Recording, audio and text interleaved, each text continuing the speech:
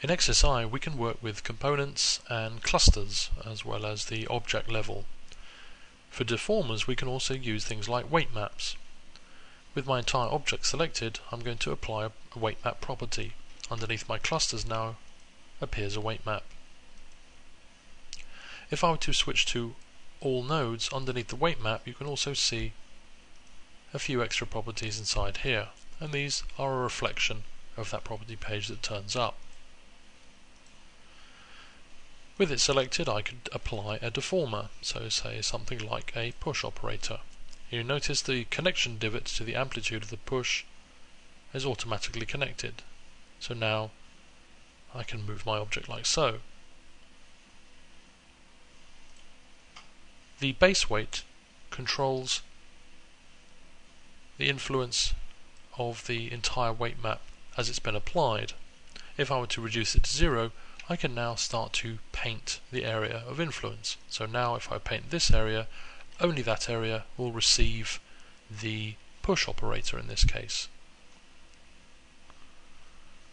I can switch to default types inside here, but these are only going to be switched to the original base weight. Underneath the construction history, if I were to remove my weight painter, you can see my base weight. And now if I were to do, say, a linear, you can see how my object is deforming based on the preset. But when working with 0, it will be looking for any painted area such as this. I could also change the reference position of my weight map, but again that's going to be looking for the base weight itself. All of these weights can be controlled through the brush properties, which is Control W.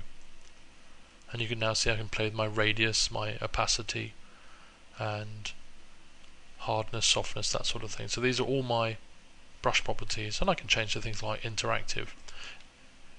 The much larger the mesh, the more difficult it will be to maintain full interactivity. But now as I paint, you can see there is a certain amount of interactivity here.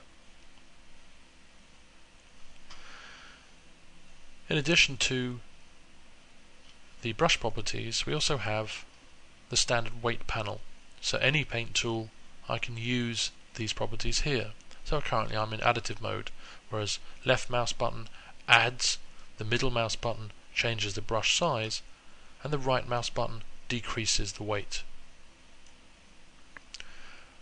I can also use things like smooth. So now when I paint on here, I'm just smoothing, averaging the weights around here, something like so. If I use erase, when I left click, it simply erases that part of the weight map like so.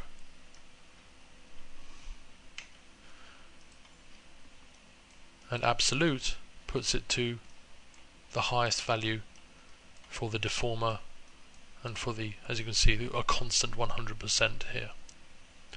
Reveal is for when I have two weight maps and I want to reveal the deformation of one below the other.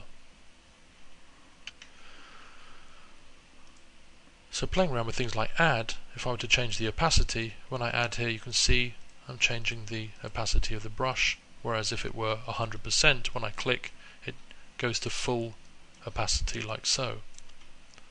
This works with erasing the brush as well.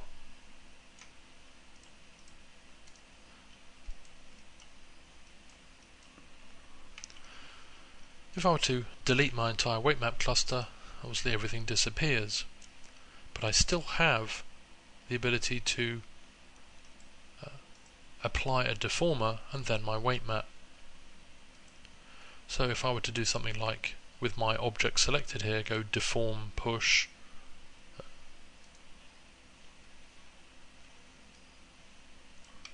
I can apply the weight map afterwards. So if I were to try and connect here, I have no weight map. If I were to select my object, apply the weight map property, I can now connect there we go, to that weight map, and it's now connected. So as before, I can control the push with my base weight, push it down to 0, and then start to paint on here. But remember, from your last session, whatever's been left inside here will be my current brush properties. So had I been on smooth and I start to paint and nothing happens, it's because it's still smoothing and there's no addition. So go back to add, you go back to the full property here. So inside the push op, there we go, I've now done it up to an amplification of 2.